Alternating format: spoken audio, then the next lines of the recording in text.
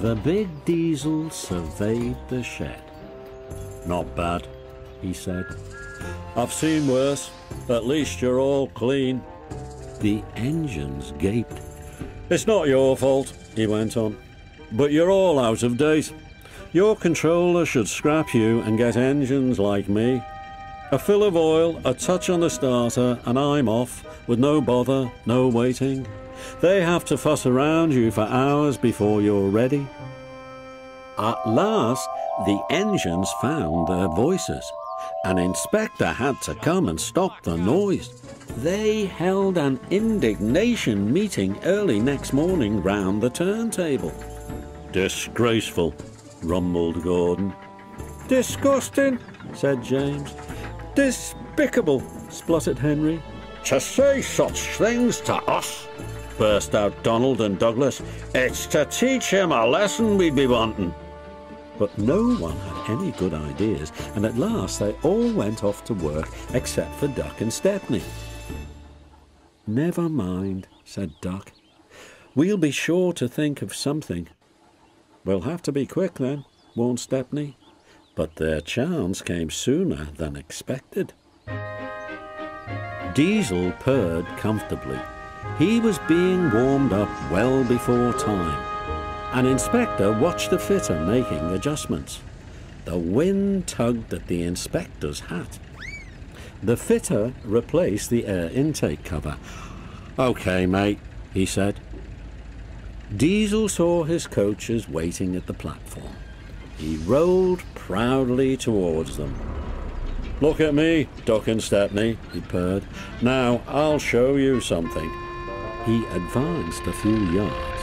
Then suddenly he coughed, faltered, choked, and stopped.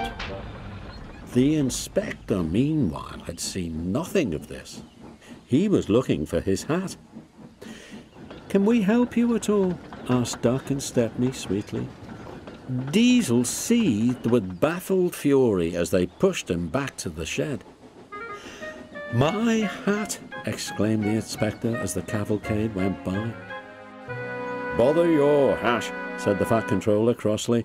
"The train's due out in 10 minutes, and you'll have to take it, Duck."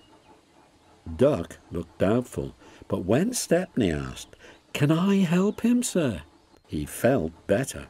The Fat Controller was pleased too, and hurried away almost cheerfully to make the arrangements. The engines and their crews made careful plans. "A good start's everything on a job like this," warned Stepney. So as they backed down, they dropped sand on the rails, rolling it firm with their wheels. Both controllers were there to see them off. "Gordon will take over from halfway," said the Fat Controller. "She'll get the train there. Never mind about being late. Good luck." "Don't worry, sirs," smiled Stepney. "We'll get there and be early too." They stood waiting, sizzling with excitement, ready and eager to be off. At last, the guard's flag waved. The engines dug their wheels into the sand and gave a mighty heave.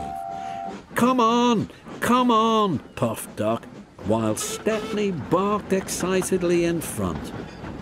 Moving carefully over the points, they reached the open line. "Now for a sprint," puffed Duck. "I'm ready when you are," whooped Stepney. Faster and faster they went, till their wheels were turning at such speed that the side rods were merely blurs. Under clear signals, they whizzed through Edward Station and charged at Gordon's Hill beyond.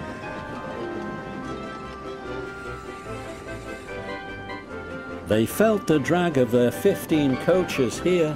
It was hard work, but once over the top, the last 10 miles were plain running.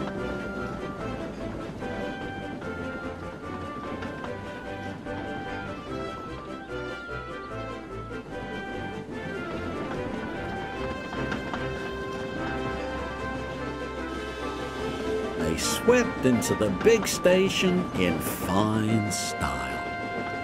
"Hullo," said Gordon. "You're early. That's one in the headlamp for old Diesel.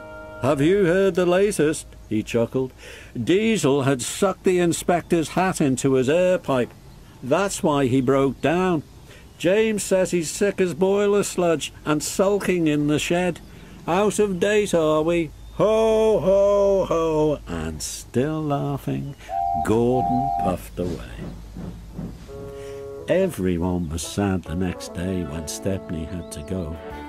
All the engines who could came to see him off.